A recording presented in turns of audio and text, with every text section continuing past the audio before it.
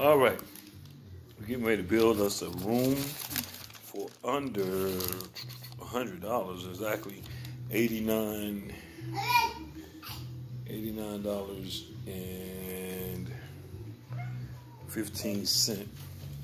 I got some board here. These are going to be for my studs or my. And I got some yucca board.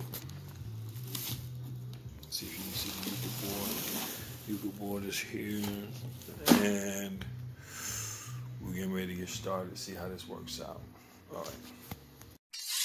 Okay, for me, first step is going to be framing it out. Okay, so I'm going to go ahead and make my little frame here. It's going to be 8 by 8 because my board is 4 by 8. I got two 4 by 8 boards, and I want my frame to be 8 by 8 because I'm going to put both of the boards together. Just that simple.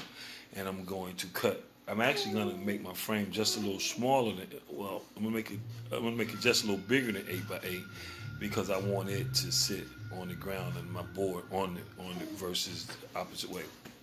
But you can go smaller or bigger, whichever way you want your board to be. But I'm going to cut mine here, and I'm going to cut all the pieces the same. I'm going to cut one piece here, and once I cut it, I'm going to use it to measure my other pieces. All right. All right. So far I've made my first cut, and I cut 3 inches off of my first beam, and instead of keep measuring, and I'm going to go ahead and just lay my other beams and mark them that way, and then cut them that way. Okay, we're starting to put the frame together. You see my corners, I'm putting them together. And all I'm simply doing is I'm just taking these screws and I'm just attaching them straight down from the top end, and I'm putting 2 per, because that way, give a little strength to it. Okay. All right, back. Okay, now I got all my corners done. Now I'm gonna put me one in the middle, right at the 4-foot mark. And this one I'm gonna flatten the other way because I need a wider surface, and it doesn't lose strength by being wide. So I'm gonna lay it down the other way, and of course I'm gonna go down there and adjust the other end. Make sure I'm right at the 4 feet mark, but I'm gonna have it flush to the bottom, and when I get ready to screw it in. Okay. Frame complete. You got this flush to the other side, right at the 4-foot mark.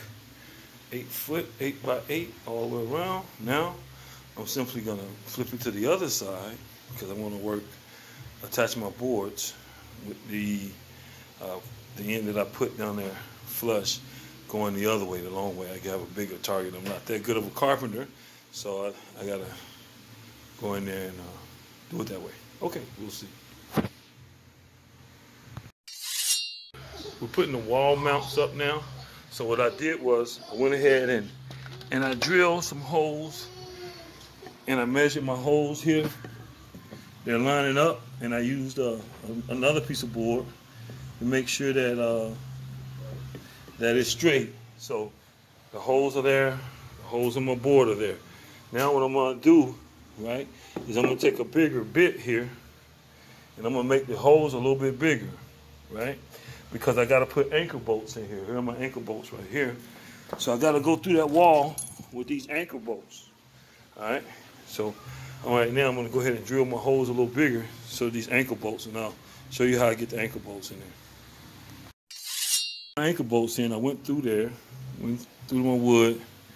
Got my anchor bolts set on the back of the wood right here. Now I'm gonna simply get a hammer, tap it in.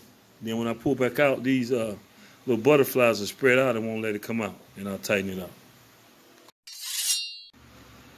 All right, the bolts are in. Now all I gotta do is tighten them up, and the butterflies are open so that when I tighten them, they'll get a grip. Wall was not there, And the wall is here. As you can see, we braced it up here. Put a brace here. Use the ankle bolts, like I said earlier. There. And the wall is up. We try to shake it. Pretty sturdy. Sewed in. We braced it back here. We got braces on it right here to brace it up onto the wall.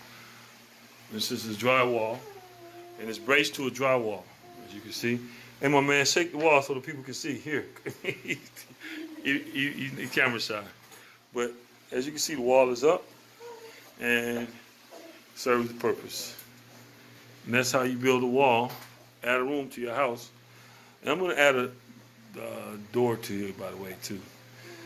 That's how you add a door or build a room for under $100.